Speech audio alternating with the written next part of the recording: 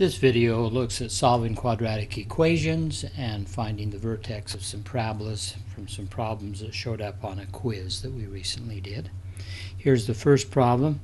These two binomials multiply together to give a quadratic, so most of the heavy lifting is already done here. Notice that because these two things multiply together to give us 0, the zero product property assures us that either 2x plus 3 is equal to 0, or else the other factor, 5x minus 2, is equal to 0. If either one of those happen, this result is going to be 0, and that's the only way that that can happen. Is for the only way that this product can be equal to 0 is for one of these to be equal to 0. In this case, we could subtract a 3 from both sides of the equation and then divide by 2, so it'd have x is equal to a minus 3 divided by 2. In the other case, we can add a 2 to both sides of the equation and divide by 5, so x would be equal to 2 divided by 5. So there are the two solutions. We should go back and substitute them in the original problem and verify that they're true. We're not going to take the time in this video to do that. Here's the second problem. Possibly we'll be able to factor that. It's always worth looking at the problem to see if you can factor. Usually there's less computations and less chance for error in doing that. In this case, there is a common factor of 2, so let me rewrite this as 2 times 5x squared minus 8x plus 3 is equal to 0. So again, we've got the zero product property. We've got two things that multiply together to give us 0. The only way that that can happen is for one of them to be 0. 2 is not 0, so the other one must be 0. So we've got the conclusion that 5x squared minus 8x plus 3 must be 0.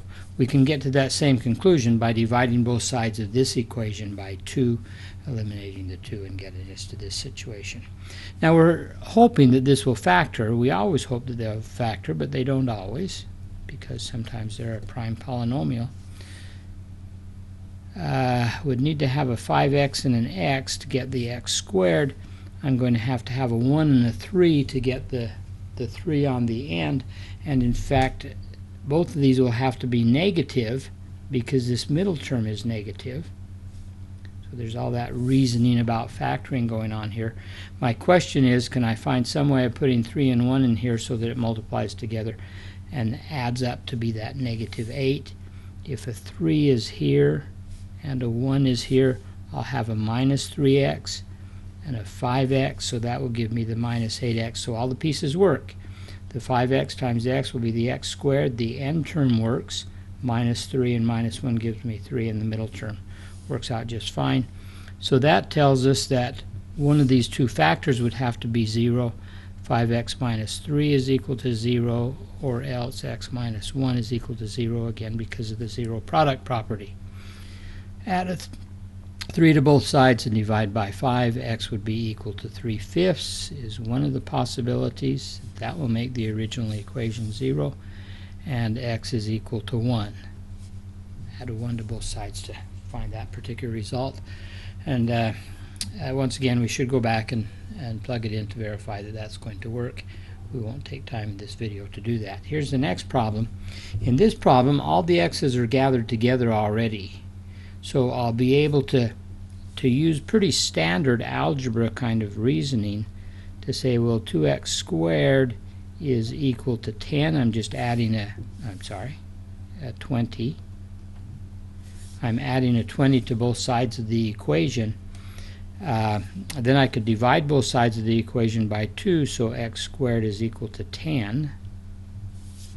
Then I can undo this squaring by taking the square root of both sides, so x is equal to either a positive or a negative square root of 10. That was quite a nice solution here because all the x's were gathered together. The next problem looks like one that we might want to try factoring on. If you look at that for a few minutes, you might be able to convince yourself that it does not factor nicely. So we could use the quadratic formula, But let's look at completing the square here. Completing the square really looks at this situation as if you were just doing regular algebra. Let's subtract a 25 from both sides. I mean, we're trying to get the x's all together. Now we can't combine these x's because they're not like terms. But if we could make that a perfect square, then we could take the square root of both sides. So we're going to make that a perfect square. We know how to do that. If we take half of this number and square it, so we're adding a 16 to this side, this will factor as a perfect square. So I added 16 to this side, I'll need to add 16 to this side. That will be a 16 minus 25 on the right hand side. This becomes a perfect square. X plus 4 quantity squared. Just multiply it out and verify that that's the case. Is equal to, over on this side we've got a -9. So now we'll take the square root of both sides. On this side we'll end up with an x plus 4 is equal to the square root of a -9. We know that that happens to be, and remember we've got to worry about the plus and minus choices here. The square root of a -9 is a 3i. Getting complex numbers here now. So x is going to be equal to, there's two choices, minus 4, I'm just subtracting 4 from both sides, either plus or a minus 3i. And once again, we should take that number, plug it back up into the original equation and verify that both of them work. We'd have to use complex number arithmetic to do those computations. Okay, here's the next problem. I always hope that a quadratic will factor. Let's look at this one and see if we can get it to factor. We'd need to have a 3x and an x. That would give us the 3x squared.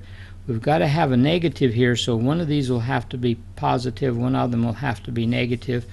I don't know for sure which one, but I'm going to need to have a 2 and a 1 somewhere, and when I multiply out to get the middle terms, they've got to subtract from each other and get a 5. So I think positive 5. So if I put a plus 2 here, that would give me a 6x, and a minus 1 here, that would give me the 3x squared is okay, and the minus 2 is okay, and I get a 6x minus a 1x will give me the positive 5x. So once again, I can use the zero product property. 3x minus 1 is equal to 0, or x plus 2 is equal to 0. In the case that 3x minus 1 is equal to 0, I'll add a 1 to both sides, divide both sides by 3. X will need to be equal to 1/3. Subtract a 2 from both sides, x would need to be equal to a -2. So once again, we were able to factor, use the zero product property. We should take these numbers and plug them back into the original problem and see if it works okay there. Okay, here's the next problem. I'd like to be able to factor that again. A little bit of checking, you might discover that it does not factor in the integers. So we could complete the square as we did earlier, but just for illustrative purposes, let's use the quadratic formula. We have the quadratic formula memorized. If ax squared plus bx plus c is equal to 0, then x is equal to a negative b. Well, b is a -3, so a negative b will be a +3, plus or minus the square root of b squared will be a -3 squared is 9, minus 4 times a is 1 times a -7, because c is a -7, all divided by 2 times 1 is just a 2. So simplifying that expression, x is going to be equal to 3 plus or minus the square root of 9 plus, now because I've got this -4 times that -7, 28 divided by 3.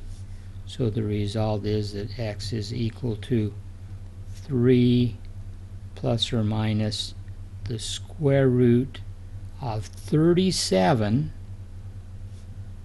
divided by 3. Some people might like that written this way a little bit better. That's really 1 plus or minus the square root of 37 divided by 3. Okay, now a couple more problems to look at here real quickly, and that's the questions about finding the vertex of a parabola. In this first one, there's two ways to do that, and we've proved both of those. We've shown that the x value of the vertex is always going to be at a negative b divided by 2a. And so we could just take the x value is going to be a negative 4 divided by 2 times 1. So the x value of the vertex in this one, I already know that that value is going to be a negative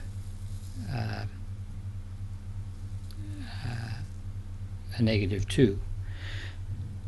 I'm going to the other way to find that is to complete the square here and put it into the vertex form. So let's look at that. F of x would be equal to x squared plus 4x plus 5. Now I'd like to have this be a perfect square, so let's work on that a little bit more. F of x is equal to x squared plus 4x. We know how to complete the square. Take half of this and square it, so that would be a plus 4. Now I've added 4 to all of this, so I need to subtract 4 to compensate for that result. So f of x is going to be x squared, it's going to be x plus 2 quantity squared plus 1. So this is in the right form now. It's f of x is equal to x minus a negative 2 squared plus a 1. That means that the vertex, sorry, my hand's been in the way. So we completed the square by looking at this, taking half of this number and squaring it. Then this factors to be an x plus 2, x plus half of this number, quantity squared. Because I added that 4 on, I had to subtract a 4 over here. That gave me that result. That is in the vertex form, so the vertex is therefore at the location of a negative 2, 1. Now we had found that the x value of the vertex was a negative 2 because we just took negative b over 2a to find that. We had known that already, and this gave us the y value. Let's just work one more of these real quickly. On any of these, it's easy to find out where the x value of the vertex is. If you find that x value, you could just plug it back into the function to find the y value, of course. So let's maybe do that just real quickly on this one. The x value of the vertex is going to be a negative b, so that'll make that a positive 8, divided by 2 times the a value. So the x value of the vertex here is going to be a negative 4. Now I can take that negative 4 and plug it back into the original function. F of negative 4 is going to be equal to a negative 4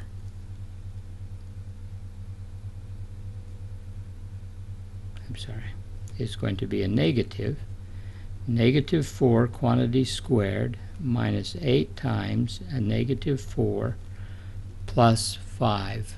Look at all the pieces that have to be there. I'm plugging in the negative 4 into here, so there's that negative. Then there's the negative 4 squared minus 8 times the negative 4 plus 5. So this will be a negative 4 squared makes that a positive 16. This will be a plus 32 plus 5.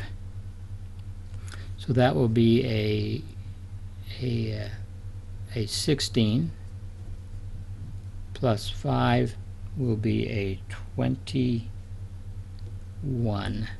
So the vertex in this case is going to be at the location of a negative 4, 21. So we've got a couple different possibilities for finding vertexes is what we tried to illustrate here. Okay, there we go.